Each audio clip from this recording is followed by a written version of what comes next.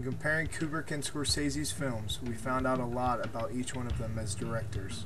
Both Kubrick and Scorsese both use great camera and film techniques, such as panning and zoom. Kubrick and Scorsese also share the same love for the same genre of film, mostly focusing on the darker aspect of the human psyche, such as murder scenes, crime investigations.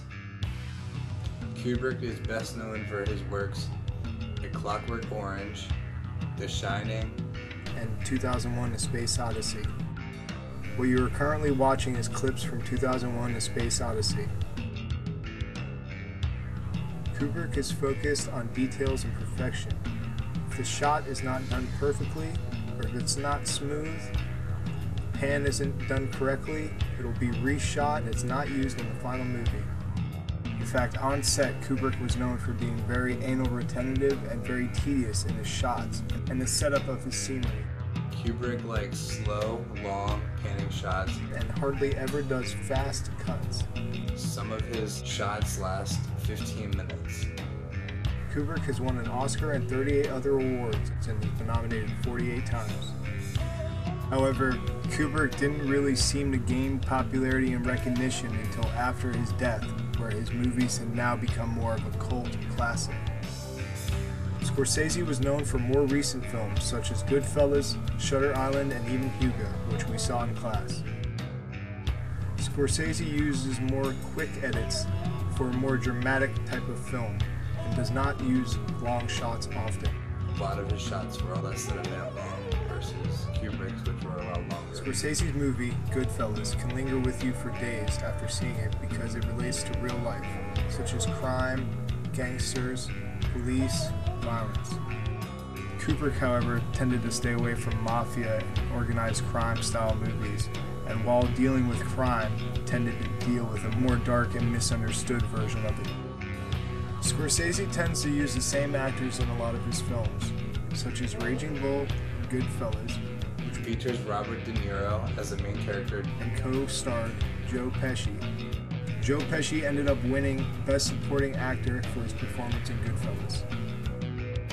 Scorsese has won an Oscar and 111 other awards and has 111 nominations.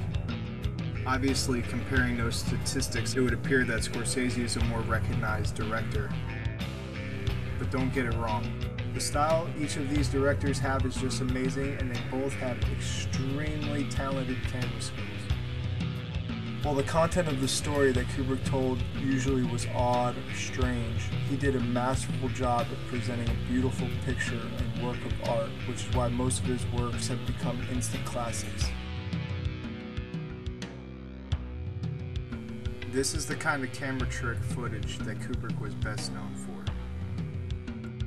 Scorsese tends to keep his editing more low-key and traditional, but his stories have ridiculous plot twists and always keep you on the edge of your seat.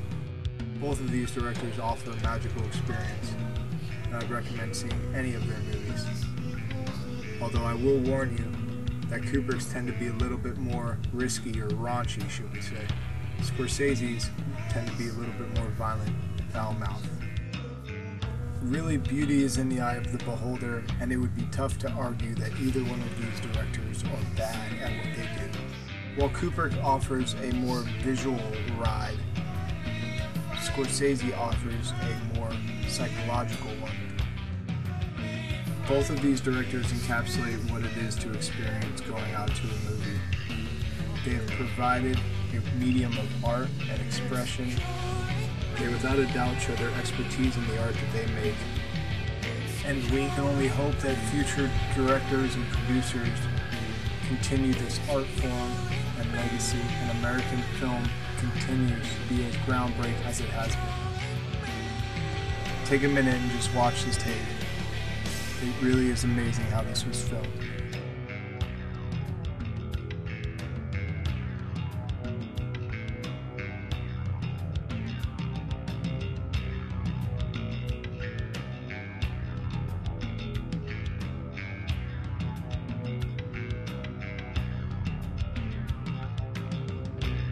What you were just watching was all Kubrick. We have come to the realization that we like Kubrick better because of his uniqueness and his willingness to take risks. More importantly, out of all the movies we watched, A Space Odyssey was the best. We have mashed together a bunch of clips from films of Kubrick and Scorsese so you can decide for yourself, and that's what you're going to see now.